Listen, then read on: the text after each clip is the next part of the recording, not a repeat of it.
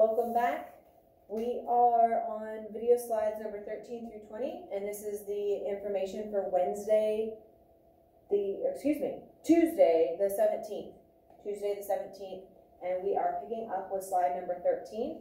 I just want to kind of point out again that a lot of times you will see these different forces, certainly when we're looking at net forces or force diagrams and things like that. The capital F means force, and then you might see GRAV for gravity, capital F net for net forces, force app for applied forces, fric, norm. There's quite a few of them, but those are some of the common ones. So if you're looking at some of those Quizlets or GIM kits and things and you're like, wait, what is this? That's kind of just the way that they abbreviate those so that you're not filling up that whole diagram with all kinds of writing and stuff. All right, so we left off last time with inertia. And inertia is Newton's first law of motion, and I call it the lazy law. An object at rest is going to stay at rest, and an object in motion will stay in motion. It's going to take an outside force, so something stronger, to unbalance those forces and get something to change its motion. Right? So balanced forces mean that things are canceling each other out. There are forces that are working in opposite directions, either pointing together or pointing apart, just like gravity and normal force typically balance each other out. Okay. Okay, so there's some things that can work against motion, and that's friction. So a force that occurs when two objects that are in contact interact by sliding past each other. And there's a lot of different kinds of friction. Just know that in general, friction is going to be the force that works against the applied force and typically is going to work against the motion. So again, here's our vector arrows. If motion is to the right, then friction is going to be working left. There is a great song that will get stuck in your head. It's usually some people's favorite. It's kind of an old, has kind of a funny little tune and like tint to the music in a way, but it will definitely stick in your head, and it's a really good one. So hopefully you enjoy it. Okay, so a special type of friction is known as drag. Right? This is when an object is going through a fluid. So for example, a gas or a liquid. So anytime, again, I've given the example, if you stick your hand out the window, your arm is experiencing that drag, right, which is dragging your arm back, that drag of that air pushing against you.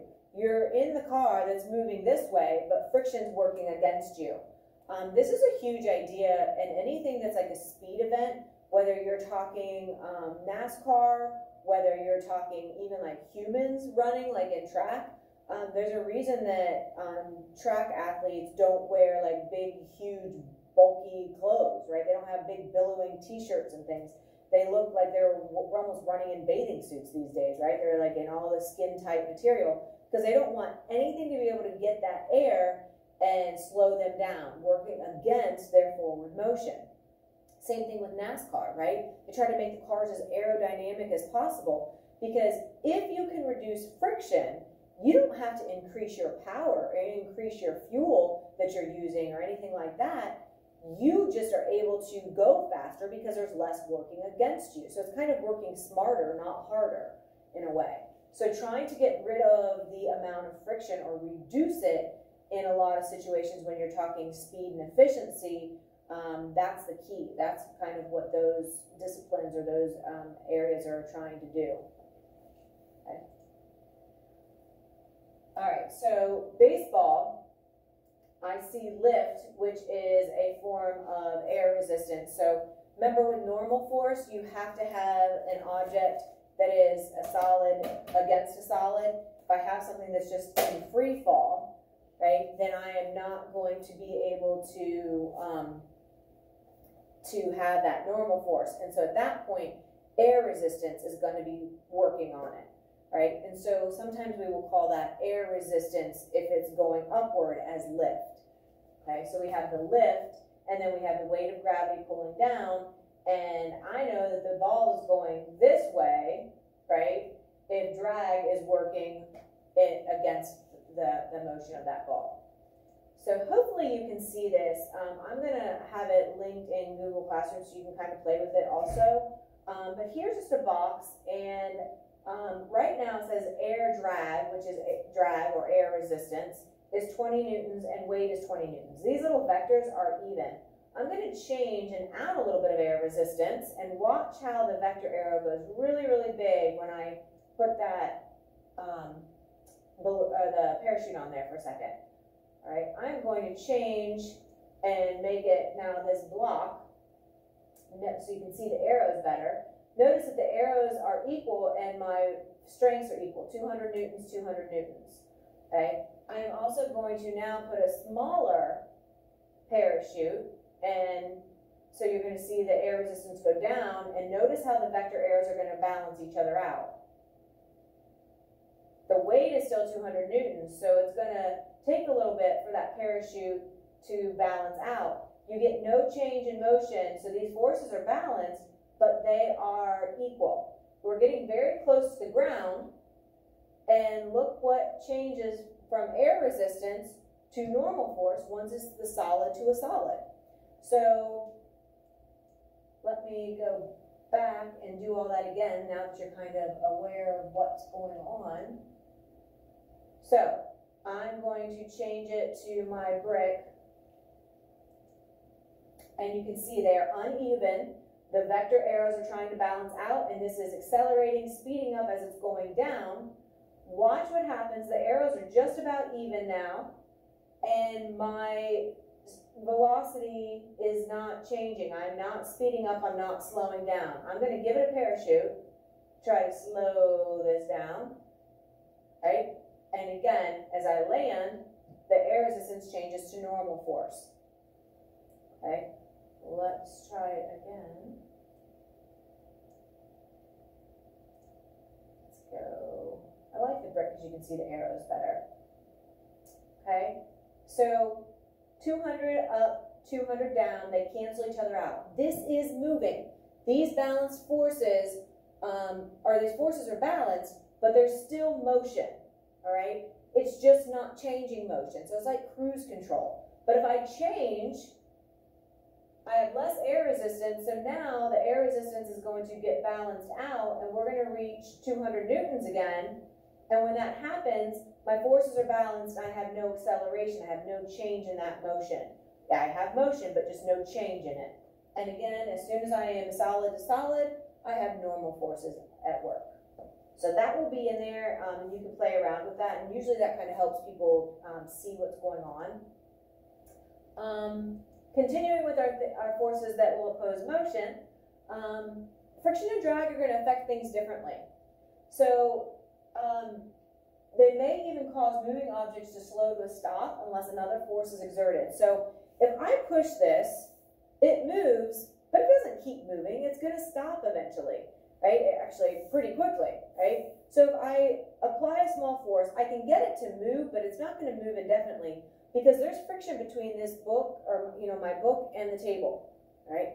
If I could reduce the amount of friction, then I could, with the same force, that book would just keep on going, right? When we are talking air resistance, the greater the surface area will have an impact. So these are two equal pieces of paper, same size and shape, just copy paper. I'm going to crinkle this one and reduce the reduce the surface area that it has, the air can act on it. All right. If I drop these from equal heights, predict which one you think is going to land first. Do you think the white ball or the yellow flat paper? All right, so now let's do it. They have the same weight, right? They're the same thing. They have the same mass, so they have the same weight even. Gravity's pulling down on them even. But just like on the video that we watched to start us, if they have the same mass, they definitely should be getting pulled the same, right? We know that without air, things that have different masses even will get pulled differently. Right? It's not that gravity's changed, it's that the air is acting on them differently. So if we can get rid of air, we could get rid of that difference. but we don't want to get rid of air because we will not be able to breathe, right? That could be a major problem. So air resistance is all about surface area and how much air is able to lift up on that object, okay? So while things are in free fall, that's why you have something called lift working on them that is working against gravity. And you can see there's more lift, obviously, with this piece of paper with the big surface area versus this piece of paper with the small surface area. Every time. Now, if we would be able to get rid of the air from this environment in our room, then they should equally fall at the same rate because gravity is pulling them at the same rate. It's just that this one does not have as much resistance, and so it appears that gravity's pulling it faster and stronger, but it's really not. Gravity's working the same. There isn't a dial or a switch for gravity that we can crank it up or reduce it. There's other things that are at work that cancel out gravity or don't cancel out gravity. Because if we go back to the idea of normal force, right, it's working perpendicular solid to solid. But when we're at that slant, it's not canceling out all of gravity. Gravity feels stronger on that hill or on that slope because not all of it's being canceled by the normal force. And normally on a perpendicular area or surface, you're going to feel that perfectly canceled out. And so that becomes a little bit distracting or a little confusing, thinking, okay, well, sometimes it feels like gravity's stronger than another, but it's really not. It all has to do with some of those extra factors like air resistance, right, and surface area, or with normal force, the slope. Okay, so it's not gravity's strength that changes, it's some of those other factors.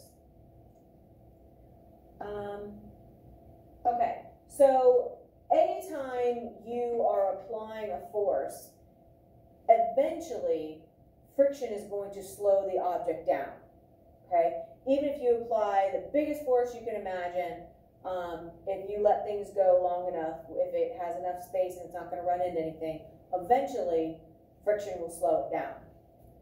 There are a few special situations that will that an object could kind of move indefinitely. All right, the first one is puck on an air hockey table. So there's a small barrier of air through the tiny little holes on those tables that shoot up. And that puck is almost like floating or levitating. It's pushing up and creating just a really, really thin barrier. So when that happens, it's basically like you're removing the friction from that table because there really is no contact. I don't know if you can see my hands very good, but it's just hovering above it. So there's no contact. If there's no contact, there's no friction, okay? Or very, very little.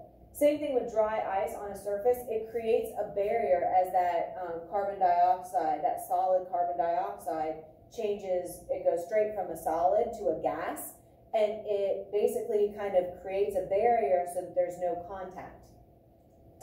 A car on an icy road. This is we're getting close to that time of year, right?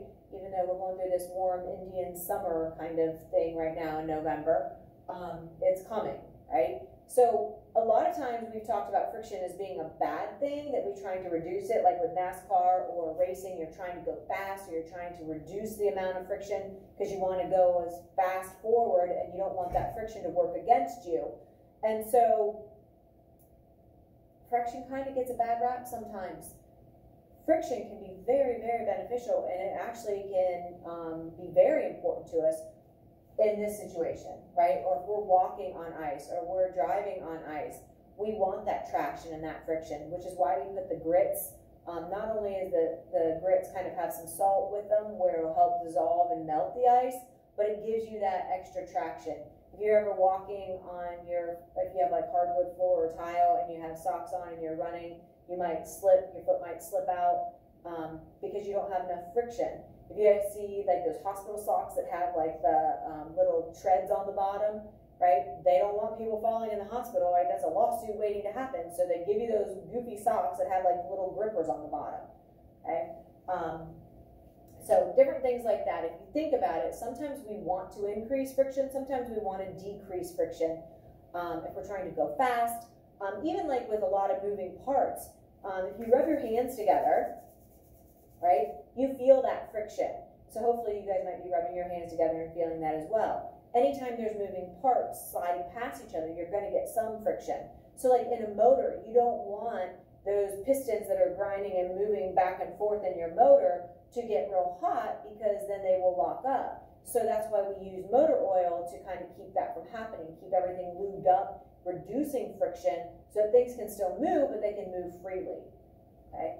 Same thing in our joints. We have synovial fluid in our joints, and that keeps our joints moving and being lubricated and able to move without causing us pain and things like that. So a lot of times we are trying to reduce friction, but when we're trying to keep from slipping, sometimes we need to increase friction. So it just depends on the situation. But back to a couple more examples where there's not much friction. Objects in space. There's no friction in space. So there are 4 really good examples of when you might experience a situation where there's very minimal friction. Most things around us are going to experience friction, and a significant amount of it at that. This is a really cool video, putting on glass, and I will have that link, so make sure you watch that. And all of these have in common the idea that there is no frictional force, or very, very limited frictional force. Okay, if forces are unbalanced and do not cancel each other out, so we have those balanced forces, 5 and 5, or 5 and 5, as long as they're equal number, strength, and opposite direction, they're going to cancel. But that's not realistic, that we go through life and things are always perfectly balanced. So if the forces are not balanced, the object can either speed up, slow down, or change direction. And this is known as acceleration. Real quick, I want to go back. Make sure you watch the Study Jam and the Brain Pop. These are going to be shown very, very well for you. And so remember, balanced forces is like cruise control. It's going to stay constant. So if it's moving, the forces are still balanced, and it's going to move at the same speed. If forces are unbalanced, you're going to cause it to speed up. Okay? So keep that in mind. Balanced means like cruise control. If it's moving, it's going to stay at a constant speed. If unbalanced forces, then it means you're speeding up or slowing down. All right, so here we have the bigger force of 80 newtons to the right, and a smaller force of 40 newtons to the left. Notice the vector, it's big here, about half the size here, and it shows the direction that the wagon is moving. So this would be the resultant, or the net force arrow. And finally, so if forces are unbalanced, the forces that are acting on the object are not equal. Obviously, that's what unbalanced means. This could be seen in several ways. So the applied force or thrust is greater than the friction or drag. So that means you're going to get an acceleration in the direction of the force. So if I'm pushing to the right and it's an unbalanced force stronger to the right, I'm going to get motion to the right. If the friction or drag is greater, like when I am sliding my book, friction is going to eventually slow that down, and it's going to win. And these situations would result in an object being moved in the direction of the stronger force.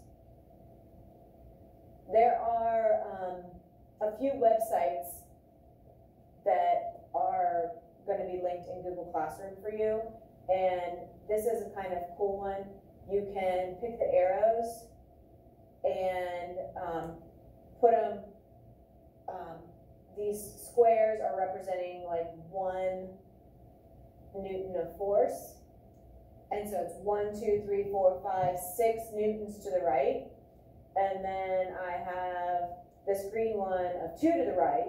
I'm going to show the resultant, which is like the net forces, and so basically it's like lining these up, and the purple one makes your resultant, or your net force vector arrow. This can also be done. Let me just reset it here. Oh, there we go. That helps make it a little bit bigger for you. Let me reset. So let's go with the blue. We can also do this with vertical forces. So up and down forces. So if I make this one 1, 2, 3, 4 up, and I make this one 2 down, and I hit show resultant, basically my green cancels out this much of my blue, and I'm left with my net force of the purple one. So I have a net force of 2 up. And you can see that resultant magnitude of 2. Okay. So this is a good one to play with. If you're going to do it, I would just do like up and down forces or left and right. Don't do both together because we're only looking at forces in one dimension right now. We're not looking at something like this where we end up with an angle. That will be for physics later on. So if I do something like this, the resultant is like that. We're not going to worry about two-dimensional direction. We are going to just look at one-dimensional. So if you'll just do left and right, that would be a little bit more beneficial for what we're doing. So if I do this, 1, 2, 3 to the left, 1, 2, 3 to the right, what do you think the resultant or the net force is going to be? Hopefully you said 0, right? There would be none because these are balanced forces that cancel out.